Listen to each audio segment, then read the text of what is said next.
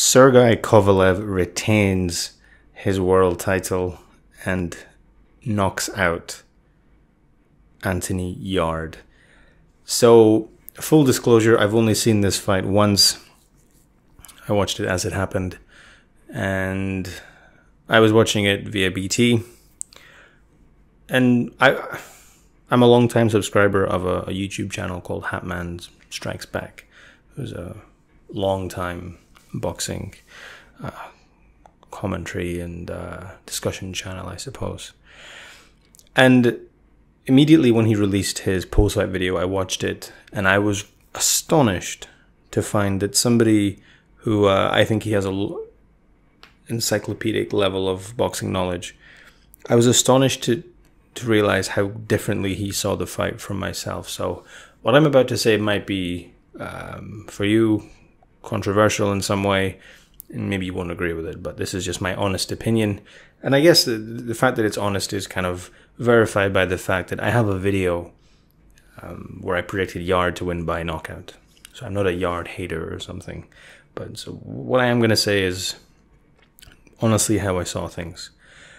So secondly, I honestly, if I had a hat, I would tip my hat, take the whole hat off and throw it with absolute reverence at Anthony Yarde. Because what he did there and how long he was able to stay in the ring while he was clearly exhausted is not only commendable, but it's admirable. It's something that it inspires people to go further and to push harder. So I really can't understate. I don't want to understate that. What he did was incredible. Going into an opponent's literally backyard, like literally that was Kovalev's town, and fighting for a world title with very little, with zero world experience actually, and very little total experience. So with that said, for me, I thought Kovalev won this fight, with the exception of round 8, going away easily, I would say. I couldn't believe how frequently and how completely at will Kovalev was able to land that rapier-like jab. Do you know what? For at moments during the fight, it felt like he was actually fencing. The way his hand was kind of moving from stomach to head so quickly between his guard. Well, Yarde didn't even have a guard a lot of the time, but it was almost magnetized to Yarde's face. And I was astonished at how, to me, considering he's been working under the tutelage of Tunde, who is a self-confessed master genius, how he was able to have no answer for the jab. His answer was literally to stand there and take it. It reminded me, honestly, of Dave Allen and David Price. Now, I'm not saying that Yarde is on Dave Allen's level. Obviously, he has a lot of talent, but he didn't know what to do with the jab. He looked, to me, the first 3 rounds, he looked like he had confidence and belief. But his punch volume, at least what I was perceiving, now I've seen the punch stats, and the punch stats to me make no sense. Because the fight that I saw, Yarde threw very little, landed very little, and was just following Kovalev around the ring, eating jabs. Occasionally he would throw a single shot. He almost never threw a combination. And it reminded me a little bit of the Eubanks-Billy Joe Saunders fight. And just that confidence, that self-belief, but being punched in the face is obviously the ultimate deterrent. Now, I'm not saying that Yarde ever stopped believing the way that Chris Eubanks Jr. Actually, do you know what? Jr. never stopped trying. But again, it was once Billy Joe Saunders started to fade that Jr. came on. And that was the mirror image with Yarde and Kovalev. It wasn't until Kovalev didn't have the energy and didn't have the snap that Yarde found some confidence. So I know he exuberated confidence. He looked very comfortable. He looked very relaxed. Even when he was going quiet, he still looked bodily. He still looked like he was relaxed.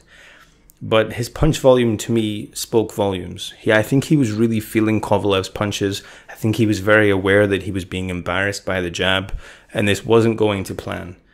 And so much so, it escalated to the point that he gave up hope and then just started walking forward and just following him around kind of accepting the fact that he's going to have to get punched in the face 4 or 5, 6 times to land his one. Now, I know the punch stats are entirely contrary to that, but that's the fight that I saw. Yarde, the shoulder roll didn't work. I think for a shoulder roll to work, well, one, you need to be seasoned and practiced, but 2, you also need to have a foot game, and Yarde was just stood there, kind of squared up a lot of the time, eating jabs with his shoulder held high. And for somebody, a boxer as talented as Kovalev, it was just free reign. And there's so much to talk about here that I'm really struggling to give Yarde more than 3 rounds. Probably 2. He won 8, clearly. I was going to say 8 could be a 10-8 round, but Kovalev came back towards the end of that. He was out on his feet, he was done. But he was still punching, and he was still landing on Yarde. Yarde was so exhausted. I mean, he threw that left hook, that kind of home run punch, and almost threw himself out of the ring, miles from Kovalev. And something else I have to query here, and again, I feel like I'm tearing shreds of Anthony Yarde. He is a precocious talent, okay? He has speed, athleticism, and he clearly has drive. But if he has the kind of power we thought he had, do you really think he would be struggling to knock out Kovalev, who literally was... I think you could have pushed him. You could have blown on him and he would have fallen over. He landed 2 really clean punches on Kovalev during the 8th. It wobbled him, and then he just seemed to be unable to string two straight punches together. And it's not like Kovalev was tying him up and making it awkward. He was punching back. I mean, you couldn't have asked for a better opportunity for a guy who is meant to be as explosive and as powerful as Yarde. You couldn't have asked for a better situation. And it wasn't like it was in the 10th, 11th, 12th round. This was just after the halfway point. And it's not like Yarde had expended a whole lot of energy to this point either. He wasn't particularly high volume. To me, it was... that's the fight I saw. It was very, very one way. And Yarde never stopped trying, and he never... I don't know, I was going to say he didn't succumb, but he did. I think the way he was following Kovalev, he accepted that he couldn't do anything other than try and land one punch. I think he stopped boxing with Kovalev after round 3, and from then on it was just hoping Kovalev ran out of energy, which he did in round 8. And I left a comment on one of the follow-up videos that said that, you know, of the 10 years, 11 years, I think, that he spent with Tunde, I think he would have done exactly as he did in that 8th round almost at any point throughout those 10, 11 years. He's always been heavy-handed, he's always been fast, and he's always been explosive. What in the last 10 years would he have done differently in round 8? Eventually, if you throw enough leather at someone, eventually, you know, a broken clock is right twice a day, so to speak. And I don't know, man. But again, I'm taking shreds off the guy. I think he is an incredible talent. I am mindful that he's 28. He's not like some 21-year-old kid. He is 28, and this is his athletic prime. He's never going to be as strong or as fast as he was in this fight. I very much doubt. And if allegedly Kovalev's a drunk and he's not interested and he's got all these issues in court, and he's been stopped before by lesser punchers, I don't know. I think if the Yarde that I predicted went in there, he would have knocked him out earlier. I think Kovalev was flagging by like round 5, round 6. I think the Yarde that I thought he would have knocked him out then. I will say that if Yarde had been with a trainer who maybe was a little bit more conventional, I think he would have knocked him out easy. I really think it was the perfect fight for him. And of course, I mean, who takes a couple of 12-round fights would have been ideal. Would have shown him how to pace himself. To touch on the stamina, Tunde had said he'd never seen Yarde tired before. That kind of begs the question is, what are you doing as a trainer if you've never seen your fighter tired? Or not that tired? Like, your trainer has to get dog tired, your boxer has to become dog tired in sparring at some point. I know some of you will be like, oh, he doesn't spar, he doesn't spar. I think that's just I think that's a bit of a misdemeanor, because Yarde actually said in one of his interviews, it was just Tunde and I that arrived, and some camp and the sparring partners arrived later. So I think they do spar. I think they just say that. But to me, it was a bit of a painful reminder. You know, you can be as positive as you want, but positivity is only going to take you so far. I mean, I'm not saying Yarde was... I suppose Yarde was exposed. At world level, he was exposed. That doesn't mean that he's not a talent. It doesn't mean that he's not going to be world champion one day. It just means that I don't think he was going to get a better opportunity than this. Definitely faded Kovalev, who was already looking at the next fight. I don't know. But to come back full circle, I have to say what a tremendous job Kovalev did. I touched on his fluidity in my pre-fight video. He is just... It's beautiful to watch. At range, his arms are like spaghetti almost. They just kind of like weave into spaces like endlessly. But these things, they have a crack to them. All right, now that jab that knocked out Anthony Yarde, and it was a jab, it wasn't a hook, it was just a jab. But that shows you that, imagine taking that for 11 rounds. His jab, although it seems fluid and seamless, it is rock solid. It's ramrod. It looks like it's kind of tippy-tappy, but I don't think it is. I think that he's one of these, I mentioned again in the pre-fight, he's one of these gifted fighters that just has enormous power without having to wind up, without having to load up. And to me, it was in spots beautiful to watch. The round 9 was masterful, and my heart goes out to Yarde. It really does, because I really like the kid. Or he's not a kid; he's a full-grown man. But I really like him from the interviews. He's clearly very confident, borderline arrogant, but not in an abrasive way. He had so much self-belief, and he was quite at peace with who he was. He knew who he was, and he was happy with where his life was going, and that's awesome to see. And the thing is, when you get beaten like that, I don't know what questions you ask yourself, but I can't imagine he's in a particularly comfortable situation, physically or mentally, just now. And I can't believe he's been with Tunde for this long, man. I think Tunde is borderline.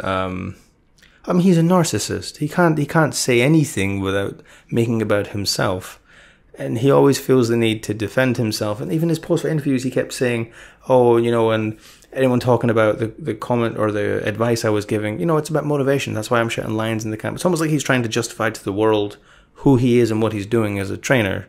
For a guy that doesn't buy into negativity, he spends a lot of time hyping himself up and selling himself. And I think it's more of he's convincing himself that I do actually know what I'm doing. This is the right thing to do. And considering he's a master genius, he never once taught his boxer how to move out of the way of a jab. And you saw how effective it was the one time Yarde got under Kovalev's jab in round 8 and got inside. Look how effective he was. I don't know why he wasn't screaming at this to get on the inside, get on the inside. It became very apparent very quickly that at range, Yarde was absolutely lost. Where was Yarde's jab? Why has he not been developing a proper jab? I don't know, man. I don't know. I know the story of Yarde and Tunde. I know how they came together. And by all accounts, it sounds like Tunde threw Yarde a bit of a lifeline. So, you know, there's obviously a loyalty there. And I'm not saying Tunde's... I think he would do well, just humble himself a little bit to say, do you know what? I should have given him more exposure at a higher level. We should have had more experience. You know, before the fight, he was all, oh, education is all you need. You don't need experience. And after the fight, he's like, well, maybe experience is kind of important. Like, well, I don't know. I think Yarde, in a moment of kind of admission, had kind of said, you know, it's not just me that's inexperienced. My whole team is. And I think Yarde can go very, very far, but he needs to act quick. Seriously, he's 28. That's his prime. And the way he fights, he's explosive. If they don't age well, look at David Hay. Perfect example. explosion like that puts enormous stress and pressure on your body, and not to mention, I don't know how many hundreds of punches he took to the face, but his career isn't going to be very long at world level if he continues to fight like that. Because all the polish that he showed against the taxi drivers and the tomato cans, and again, I do mean deepest respect to those people. I know they're doing it part-time, and they would annihilate me in a fight for sure. I'm just saying in comparison to what Yarde's talent was. But I mentioned again in my pre-fight that it's very easy to look good against people who offer very little resistance. And Kovalev was a better boxer than Yarde. And Yarde, to me, went inside himself. And he didn't have an answer to when someone's better than you, what can you do? There was no plan B, there was no plan C. There was plan Z seemed to be walking forward with your hands down from exhaustion, letting yourself be punched in the face and just swinging these wild shots.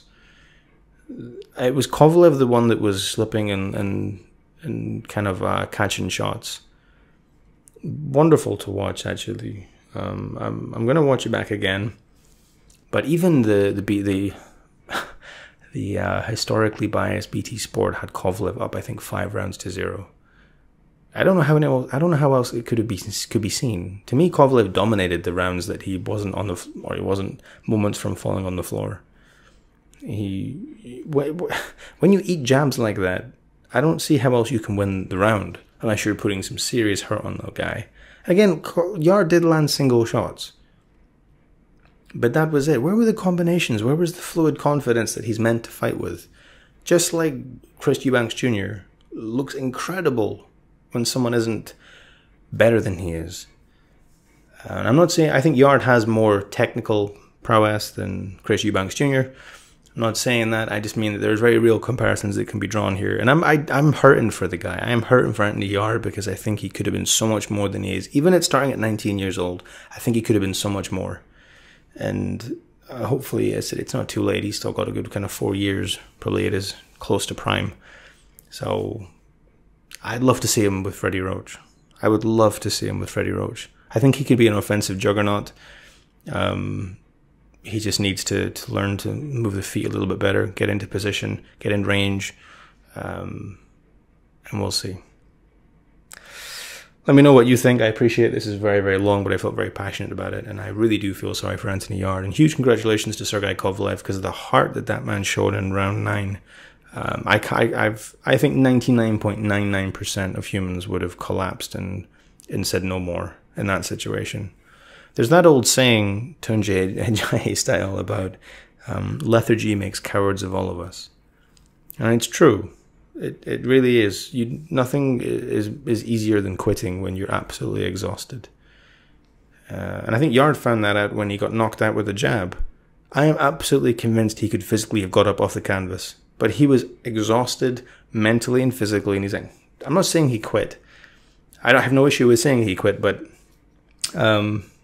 I think I think he was beaten as bad mentally as he was physically, though. I think, I know he looked so tired. He looked exhausted at the end of round 8 into round 9, but I think that was his heart broken as well. He threw all his best shots at Kovalev, and it didn't do it. And he come out at the beginning of round 9, I think, hoping for a weakened Kovalev, and Kovalev was right there to meet him. And I think at that point was pivotal. I think if Kovalev had kind of like looked bow-legged and stopped throwing punches, I think Yarde would have found a second wind and pushed on. Instead, Kovalev did exactly what a champion should do, and he bit down and he fought back. And Kovalev and Yarde, for me, decided in his head at that point it was nothing I can do here. I'm going to stay in because I have the heart of a lion, but I think that confidence crumbled away. I think he's maybe angry at himself that that's what happened. I don't know. It's very easy for me to sit behind my monitor and talk whatever. I have the utmost respect for any boxer. I've never boxed in my life. I'm just a huge lover of the sport, and I can't imagine how difficult it is to do what they do. But I'm just saying what I thought I saw, rightly or wrongly. Again, let me know what you think. Take care, folks. See you soon.